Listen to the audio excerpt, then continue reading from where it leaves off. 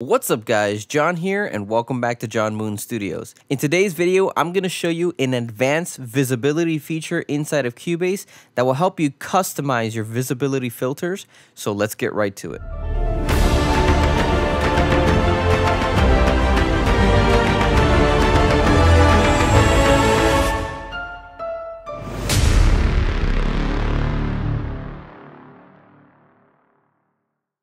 So if you remember my last video, we talked about the basic visibility filters that come with Cubase. And if you haven't seen this video, I'm going to go ahead and link it on the top right corner of this video right now. I suggest you go look at that video first so you can get an understanding, if you don't know how to do it yet, how to use the basic functions of visibility. But today we're going to talk about some advanced features that come with Cubase that will allow you to customize your very own filters so that you can see instruments or channel types that you want to see at any given point. So the first thing we need to do is we need to enable this configurations tab on the top left of the Cubase project. And if you don't see this, we're going to go over here to the gear sign and go to where it says track visibility configurations. Once that is checked, you're going to see that it says configurations. And if I hit this drop down menu, watch what happens.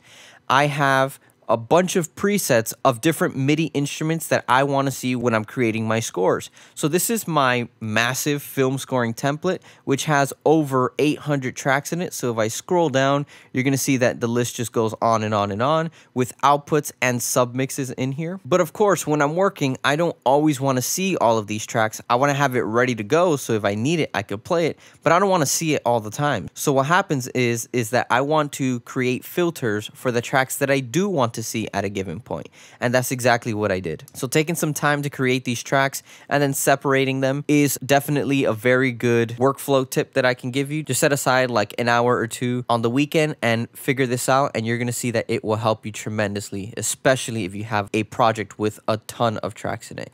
So if I go ahead and press woodwinds, for example, you're going to see that now instead of 800 tracks, I'm only seeing my woodwinds here. And I do have my submix of all of the tracks here, so I can control independent volume. But if, let's say, I didn't want to see that, I could just go to the left side, the visibility side, and I can go down to the submix here and then just check it off if I don't want to see it. Just like that. And now I literally only have the Cine Winds sample libraries with me here. Now, if I wanted to save the change here, I could just go here and put update configuration. But we're going to go and we're going to create a preset from scratch so you can see the entire process. So I'm going to go back to where it says all. So it's going to show me all 800 tracks again. So here I have my entire window. And let's say for this one, I want to create some kind of template where I only see woodwinds, I want to see the pianos, and I want to see my submix. So I'm going to go here on this little tab, and I'm going to go to add configuration. It's going to prompt you to type out a name. So I'm going to call this woodwind plus pianos plus the submixes of these channels. It's going to automatically populate it at the bottom. Let's say you wanted to put it in number 23 for some reason. Then you can just go here, move configuration position to number 23.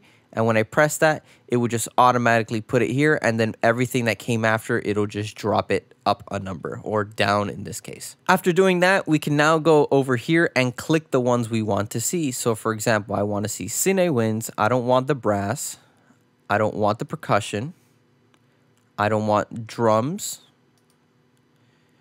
We only want the piano, woodwinds, and submix. So I'm going to keep going down the list. I don't want any voices, so those are my choirs and stuff.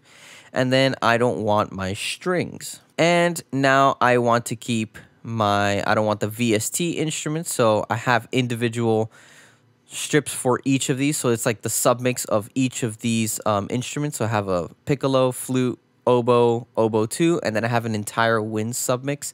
So that's the one I want to see, and that's the one I have down here. So now when I look at my visibility options, you're going to see it says Cine Winds, I'm going to see my piano, and I have my submix here. Now, when you edit a filter, you're going to see a little asterisk appear next to the name to the left. You're going to open that, and all you need to do is hit update configuration, and now this filter type is saved. So if I want to recall this, if I go back to all, and in my music, I see that I want to go to the part where I'm only playing winds piano and I just want to see the submix. I can go to this and find it where it says woodwinds piano, and it was number 23. submixes, and there you go, it's there. Again, this is a very useful tool to kind of get used to and adapt and incorporate into your workflow. Even though it's going to take some time to get used to, I highly recommend to set this up, especially if you're using a separate machine. The reason why I can fit all of these instruments here is because I have a custom PC built just to host my sample libraries, and I'm using Vienna Ensemble Pro to link these instruments from one computer to another. This is obviously a Mac, so the only way they can communicate with each other is through the VEP, the Vienna Ensemble Pro. I'll be making a future video on the PC, what the custom build is, what I have in it, and also how you can link it from one machine to another using VEP. That will come in the future, so stay tuned for that video. Same can be said for the mixing console. You can also do configurations in here of whatever you want to do, but it's literally the same process. You're just going to add configurations, and then you're going to open the left tab and see the visibility that you have and create your configurations based off of that. That is the advanced feature of the visibility filters inside of Cubase. If you have any questions, just go ahead and drop your comments down below and I'll get to them as soon as possible. If you like this video, hit the thumbs up, subscribe. Don't forget to hit the ring button so you don't miss any of my weekly videos. Also, don't forget to check out the John Moon Studios store. I have a variety of merch with the official John Moon Studios logo on it, so go ahead and check it out. Also, down below in the description, I'm going to leave my link to the Patreon, where you can donate as little as $1 a month. This will help support the channel, and all donations will be greatly appreciated. As always, don't forget to share with your musician friends. I'll see you guys soon.